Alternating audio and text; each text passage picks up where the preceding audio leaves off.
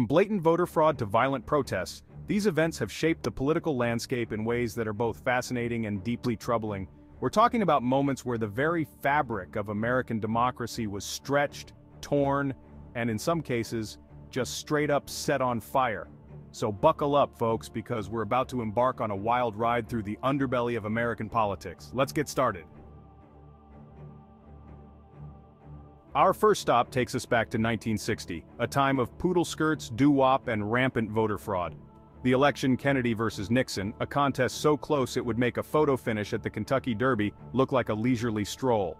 Cook County, Chicago, was the epicenter of controversy, with whispers of dead people casting ballots and votes magically appearing and disappearing.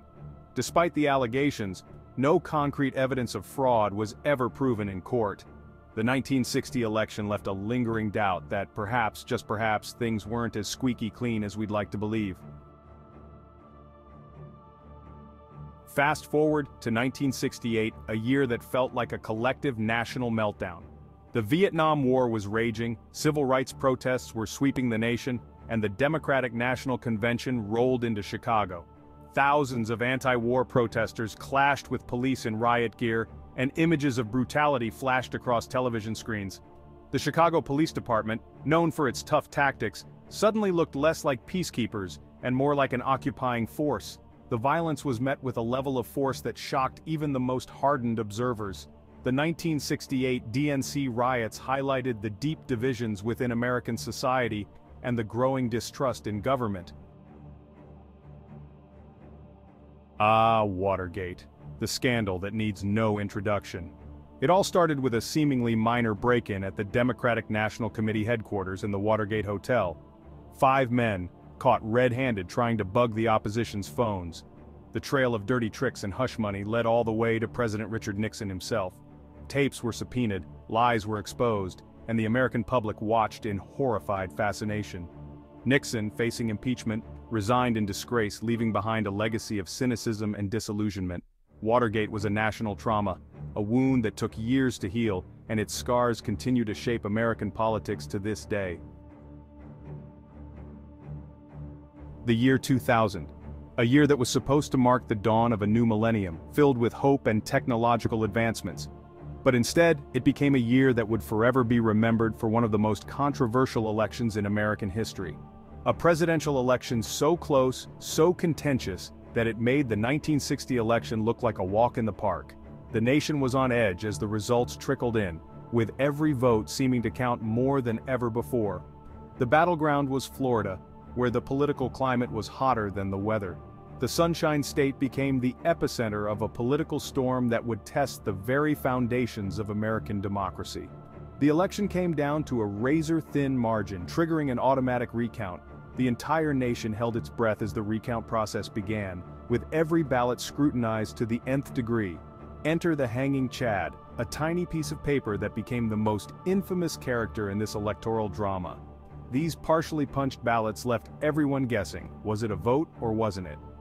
Voters using punch card ballots were supposed to completely detach a small piece of paper, the Chad, to register their vote, but many didn't, leading to widespread confusion and disputes.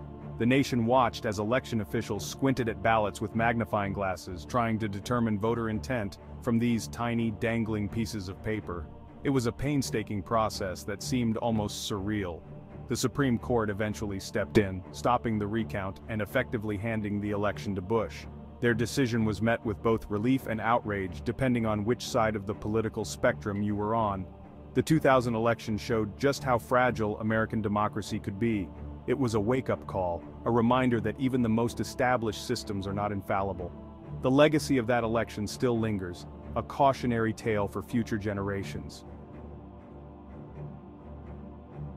Hold on to your hats, folks, because we're about to enter the strange, unsettling world of the 2016 election. This was the digital age, where the weapons of choice were memes, misinformation, and hacking. The players, Hillary Clinton and Donald Trump. The 2016 election was a perfect storm of political polarization, social media manipulation, and foreign interference. Russia allegedly hacked into the Democratic National Committee's emails and leaked them to the public. Russian trolls and bots flooded social media with fake news and propaganda. The 2016 election showed just how vulnerable American democracy was to foreign interference in the digital age. 2020, the year that just kept on giving. It was a year that will be remembered for its relentless challenges and unprecedented events. The COVID-19 pandemic was raging, the economy was in freefall, and the political climate was about as stable as a Jenga tower built on a roller coaster. Businesses shuttered, schools closed, and the world seemed to come to a standstill. The uncertainty was palpable, and the fear was real. The 2020 election was always going to be tense, but things took a dark turn in the lead-up to Election Day. Campaigns were more heated than ever, with candidates and their supporters clashing at every opportunity.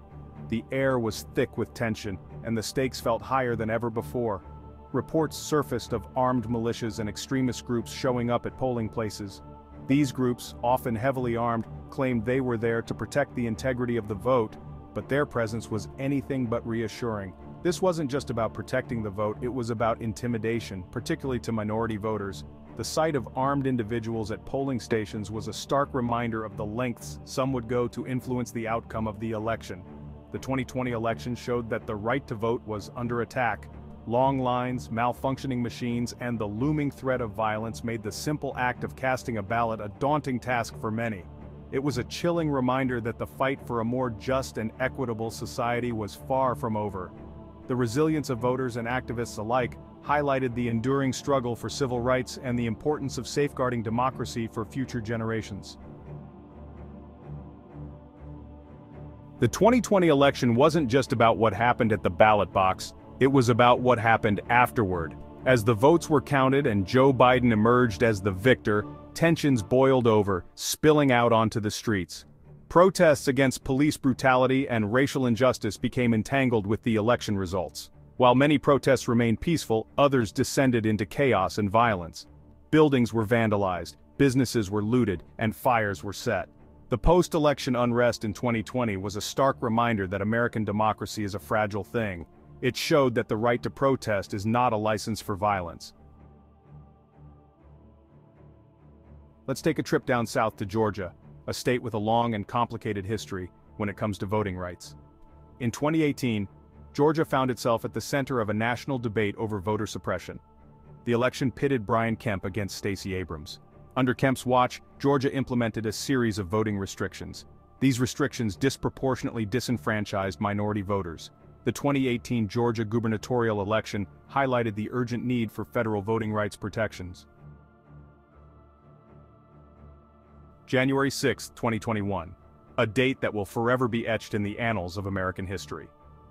As Congress convened to certify the results of the 2020 presidential election, a mob of Donald Trump supporters stormed the U.S. Capitol. The images were shocking, surreal, like something out of a dystopian film.